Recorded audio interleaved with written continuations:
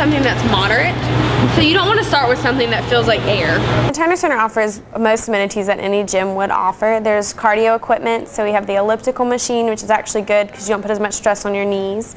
They have stationary bicycles, we have treadmills, there's rowing machines, which is an arm workout, but it is cardio. And then there's also free weights for weight training, and there are weight training machines, so if someone's not as comfortable with lifting weights or they might not have a partner to spot them, then they can use the weightlifting machines. And there's also a lot of different equipment that they use in the exercise classes.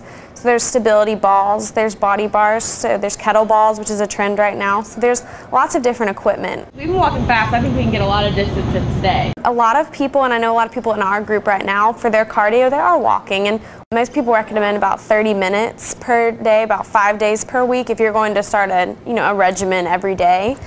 So just 30 minutes, about a moderate intensity. So your heart rate should increase. It shouldn't just be a leisurely stroll. You should be walking for fitness. So trying to increase your heart rate, work up a little bit of a sweat.